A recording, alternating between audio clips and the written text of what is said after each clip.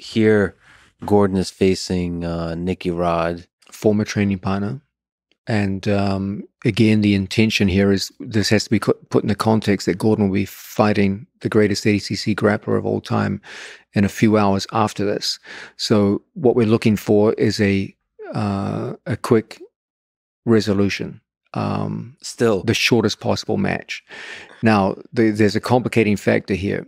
Nicky Rod was a wrestler before he was a jiu-jitsu player. On paper, the way his route to win is via wrestling. He's not going to be able to submit Gordon Ryan, and he's not going to be able to pass his guard. So he has to win by wrestling. In the ADCC finals, you cannot sit the guard. So the approach that Gordon used earlier that we saw on video cannot be used in the finals. Gordon must wrestle his opponent. So on the way out, Gordon and I were talking, and we'd had discussions obviously during the camp, what's the appropriate thing to do here? And there had been some matches earlier in the event where it was becoming obvious that stalling was being heavily punished by referees. So I said to Gordon on the way out, just give him your leg. Let him take you down.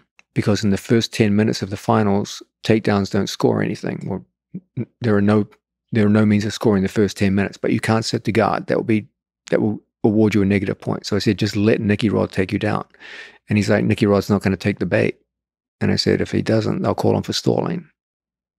And so...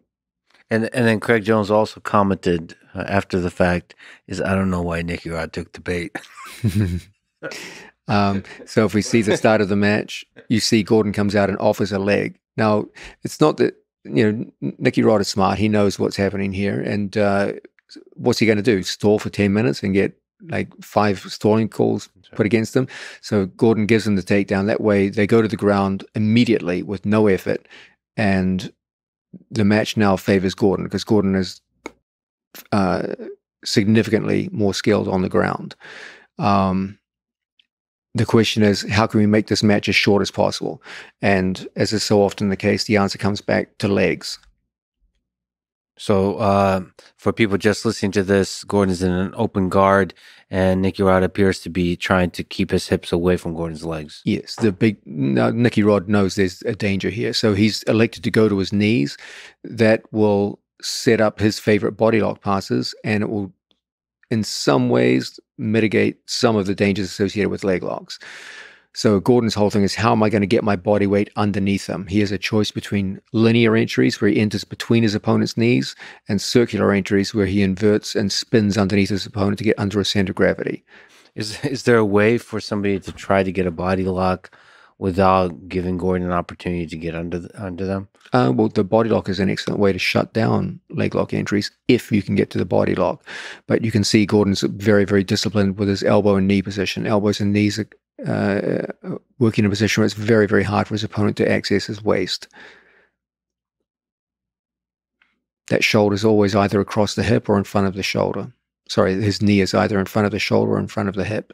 And we're 1 minute into the match, and just if I were to look at the video player here, it appears that the match is over soon. So I guess Nicky Rod is facing this. I need to get close in order to do the body lock, and the closer you get, the more danger there is to let Gordon get under you and get the leg control.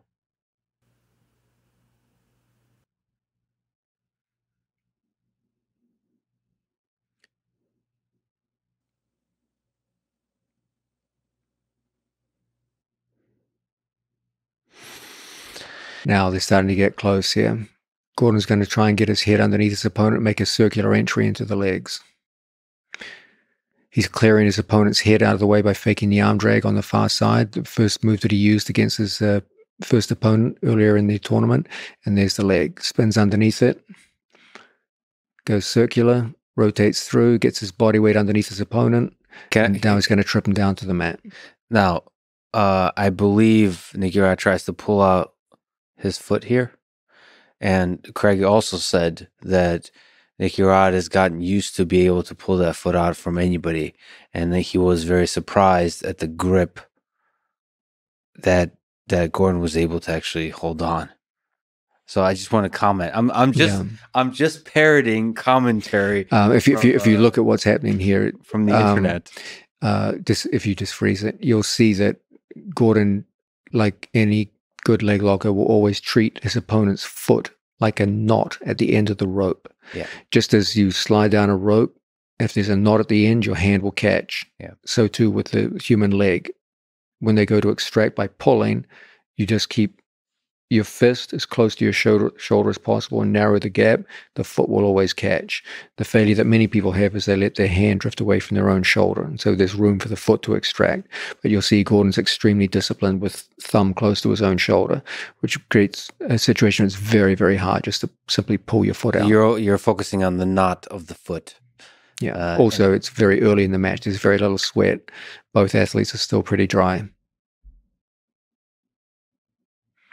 Now Gordon has to climb the leg, and now he's already captured his opponent's shoelace. There's the heel exposure coming up. Nicky Rod already knows things are getting bad, and there's the win. Actually, the comment I made, I guess, was from a little bit earlier. There's an earlier time where Nicky Rod was trying to pull out the foot, and Gordon is able to hold on to the knot, which is interesting. Now, that was a brilliant day's work by Gordon Ryan. He's had 2 matches against opponents considerably bigger and stronger than himself.